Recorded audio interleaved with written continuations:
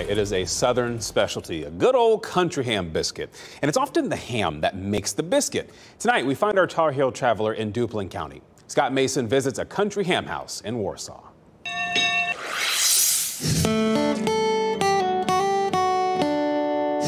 Do many companies cure hams this way anymore? There are very few of us now. But there is Westwater Country Hams in Warsaw. Amazing that you ship all over the country and you don't have a website. Well, that's old school. That's old school.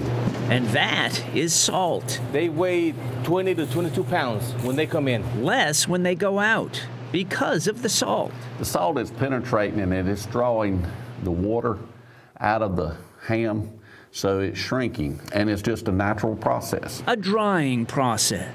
A dying process. You know, there may not be a lot of this type thing around anymore. Thank you, Henry West. And he was doing it the old way, wasn't he? The old-fashioned way. My dad was a true Southern gentleman. My father-in-law started this business in 1971. He built this ham house. It's like an old-timey cabin. It is, and a lot of people think it's a home when they come in. And he would tell us that this place gives me purpose. It was also bound to give him an appetite. He loved this ham business. This was his baby. Bundles of joy. But they'll just continue to shape up in the net. The net result is a naturally cured ham, but it's a three-stage process. The salt room.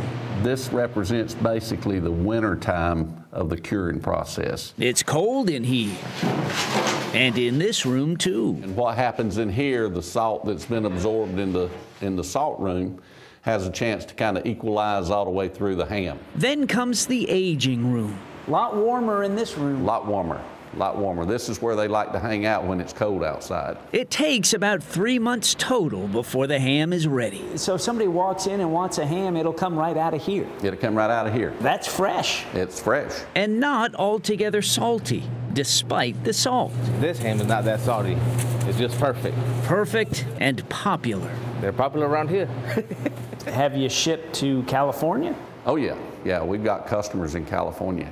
It continues to grow. It continues to amaze us. How do people know about you?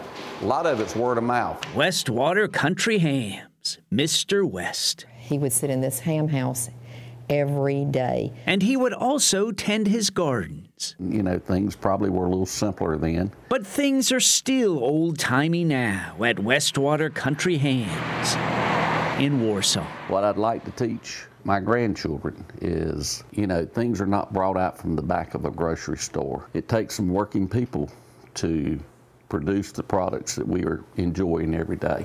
That's a good lesson. It is. Just fascinating. Westwater Country Ham has not have a website rather, but it does have a phone number which you can find online. You can also just walk in and buy the ham. The ham house that looks like a cabin is located in Warsaw.